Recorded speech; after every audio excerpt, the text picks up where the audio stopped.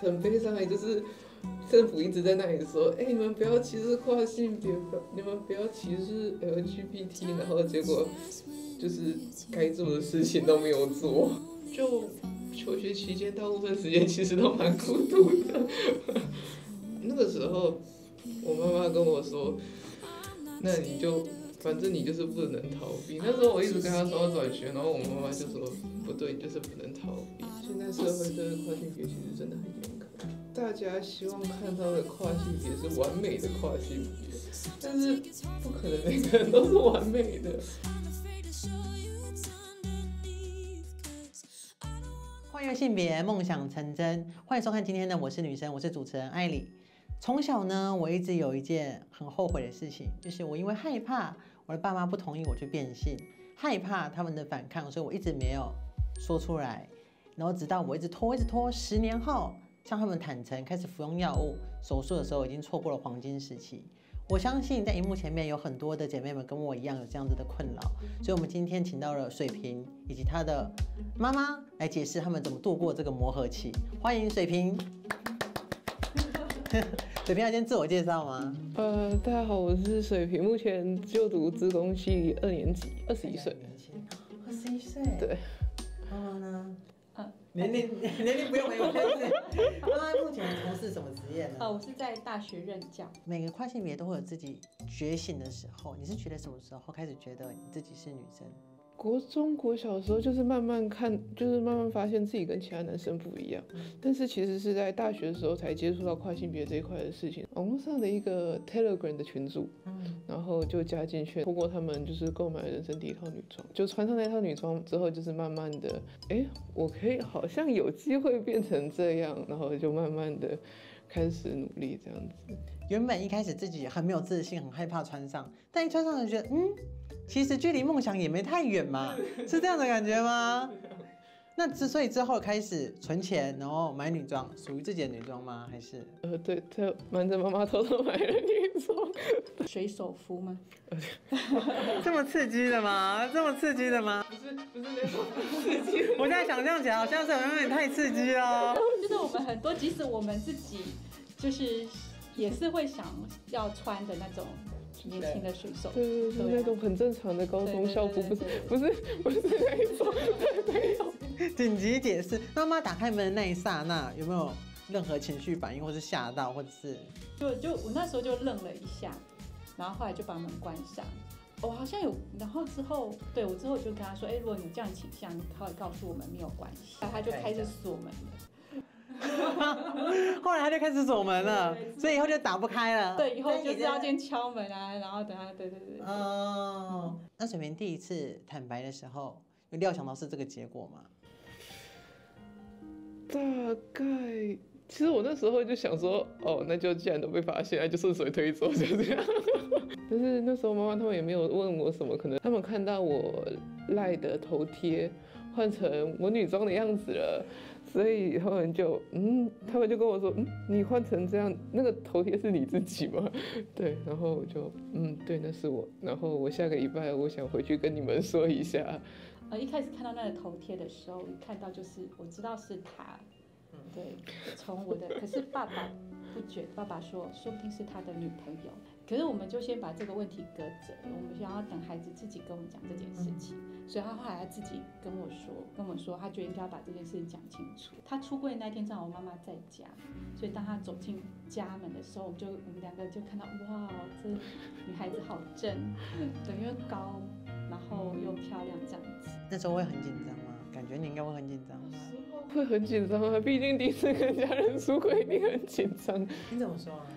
那时候就跟妈妈说，我想我或许我的心理性别不是男生，然后我想成为女生这样子，对，就很紧张。应该是说我们更在意的其实不是性别的问题，就像我们那时候他第一天他跟我们出柜的时候，我们告诉他说，反正无论你是什么性别，我们都还是很爱你。可是我们更在意的是你要完成学业，那有一个稳定的工作。那爸爸在意的是他要平安、健康、快乐。我们今天有一个幸福指数，可能要来请你画一下。真的是10岁，然后15岁，然后20岁，然后会照这样的曲线去画。哦，所以其实你最绝望、最不开心的时候，是你接近19岁、20岁的时候。发生什么事？是因为那段时间的霸凌吗？那时候常常在家里翻箱倒柜的，因为我有一个就是算是一个习惯嘛，只要心情不好，我就会把所有家里的东西全部翻出来，然后把它全部整理一遍，然后再塞回去。对，还有刷油漆。刷油漆怎么说？哦，墙壁上面可能会写一些字或什么的，对，然后他就把它刷掉，这样子，就半夜的时候去刷油漆。只要一生气，然后半夜就会去刷油漆。很燥很低迷，然后就会在墙上写一些字，然后写完，可能隔天我就觉得哦这些字好丑，然后就把它全部刷掉，这样子。那妈妈看到有人一早在那边刷油漆，有没有想说到底发生什么事了？我觉得哇，原来我的小孩有这样的技能。所以未来会选择在台湾，在泰国动手术。我觉得还是会在泰国哎。我有点好奇，那个会之后还需要花很多时间去维持什么东西吗？要，还是要维持。一辈子都要做。一辈子。它就有点像是打耳洞的概念，所以当你做好了你的下体之后，医生会给你一根塑胶的棒子，你大概每1周都要放到这里面1个小时到半个小时，就一辈子都要做这个事。一辈子，除非你是常常有性行为的人，对，不然就还是一辈子都做这件事情，不然它会容易的密合在一起，那密合在一起也有可能会压缩到你的尿道，或者其他的并发症的问题。准备好了吗？准备好了。你会觉得现在社会对跨性别这个女性姿态的要求太过于严苛吗？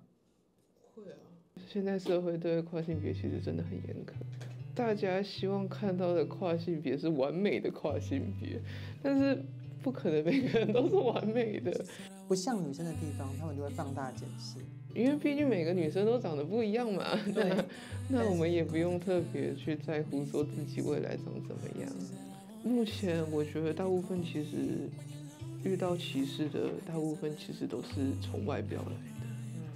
那你自己说你最想动的地方是眉骨，除此之外还有特别想动的地方？特别想要动的地方，胸部吧。对，因为我们家平均胸部非常平。你这样是远距离放冷箭。之后有想再去哪里工作吗？或者是我读的专业是资工，资工可以一定能找到那个就是工作，但是目前没有打算往资工继续往前这样子。对。那自己比较想往哪一方面？哪一方面应该是语文吧，但是语文找不找得到工作就不好说了。因为妈妈有讲到唐凤，所以妈妈会期望水瓶成为像唐凤一样的人吗？应该说，如果他未来想要做资讯工程的这工作，那我就觉得，那你可以。或许性别这部分他已经有一个比较清楚，也不是完全一定的方向，可是比较清楚的方向。可是，在工作部分，他好像还在找。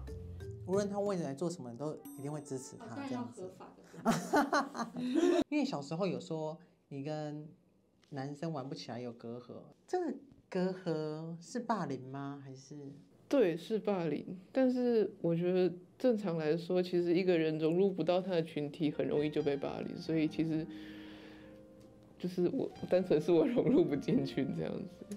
听起来那段时间你蛮难过的，然后也很勉强自己去努力的去融入。对，我会勉强自己去融入，但是后来就放弃了，然后就变成说开始逃课，不在教室的话，我就是躲到图书馆去，然后国中的时候比较多是躲在那个楼上，就是算是顶楼吧，电梯能达到的最高楼层，就躲在旁边这样子，因为不想进去。那想必这段时间应该是很孤独的。就求学期间，大部分时间其实都蛮孤独的。那这件事情有跟妈妈说吗？那个时候，我妈妈跟我说：“那你就反正你就是不能逃避。”那时候我一直跟她说要转学，然后我妈妈就说：“不对，你就是不能逃避。”是因为妈妈的话，你才想特别去努力去融入这个环境吗？不是，因为那个时候就觉得哦，我是个男的，我应该要融入他们。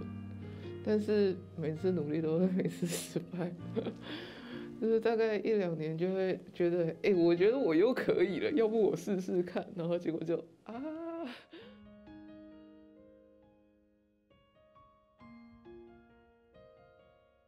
你希望台湾的社会能做什么事情能帮助到跨性别？就是我觉得可以对跨性别开放一点，不要再限制他们低年龄用药了。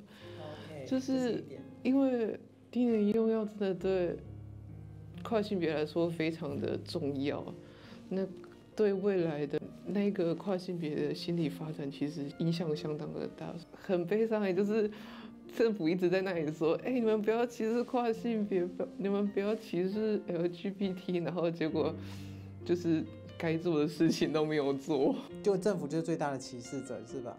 对啊，就是什么都不做啊，医院也不敢开药。那妈妈觉得现在社会对于跨性别是友善的吗？我觉得可能还是有些刻板印象在那。我听到的案例是这样，就当医生告诉家长说，哦，你的孩子是跨性别的时候，那应该怎么样？那家长就会说，你可不可以不要建议我的孩子是跨性别？然后说，这个不是我可以建议说要或是不要的事情。所以我的意思说，当我们教育社会，让他们理解，这个就是本来就会有这样子的存在。好，那我们身边本来就是会有这样子 LGBT 的人是在的。那或许当社会被教育了，那家长进一步也更接受，或是更少的担心。那么，你想对未来10年的你说什么？对未来10年，我好好活着，不要死掉了。如果今天一觉醒来，然后你就已经是女生了，就你或者是你出生就是女生了，你的感受为何？那蛮好的呀，就是我不用在这上面一直去斟酌这些点，然后也不用去为了身材、为了自己的性别去感到伤心、去感到困惑。还不错，我觉得非常谢谢你们。其实，因为你们这样子的访谈，其实也让我可以对他有更多的了解，或是说我们彼此有更多的了解，所以我非常谢谢你们的安排。